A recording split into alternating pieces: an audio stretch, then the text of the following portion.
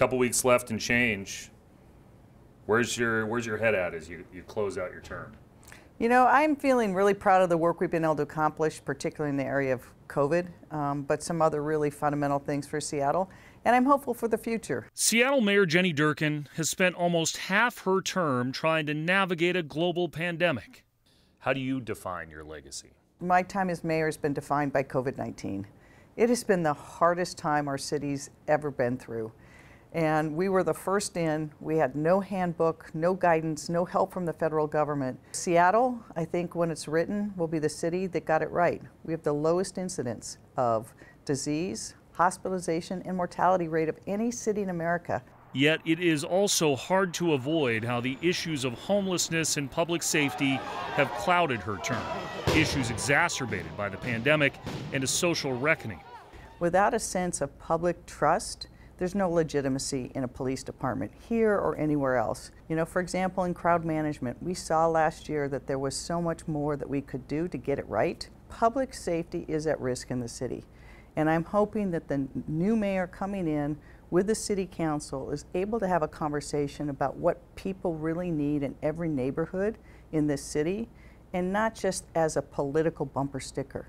We have lost too many officers. It takes too long for 911 to come. And if we want more officers to come, we have to let them know we appreciate the work they're doing. Yes, they have to be well trained. They have to have constitutional policing. They have to make sure that they are community based. Why is public safety at risk? 1,400 to 1,600 officers is what you need for patrol in a city of our size. But we have only about 1,000 deployable officers. But Durkan will also likely be credited, in hindsight, with solving a more than decade-long quest to build a new sports and entertainment complex at Seattle Center, serving as the closer on a National Hockey League deal. We're going to go get a hockey team. Sports. I know you like sports, and some people that are civically engaged look at this and say, hey, this is not the biggest issue in Seattle. It's homelessness, it's public safety, it's affordable housing. Why has this been an issue that's been important for you during your term? Having hockey here, I think, is really great for the city. It's great for youth. We've lacked that before. And we're going to get the Sonics back. And I think having those kinds of teams is always good for city. People can fight about a lot of different things, but if their team's playing well, they're all for the team.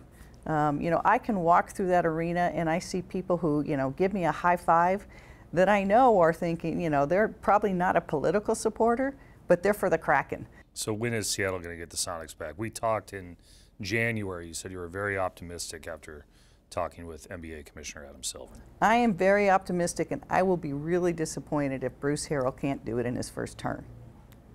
I think the NBA learned from moving the Sonics that moving a team has a lot of complications. So I think a lot of it's going to depend on the economics coming out of the pandemic, and the NBA owners now are open to it. So no timetable? I'd say within 5 years at the outside, hopefully 3. Do you have any regrets? You know, this has been an incredible honor. It's been hard the last 2 years, very challenging for me and for my family. But I think that, you know, history calls you at different times. And I think that when history's written again, they really will say that Seattle led the way. And I am honored that I could have that role.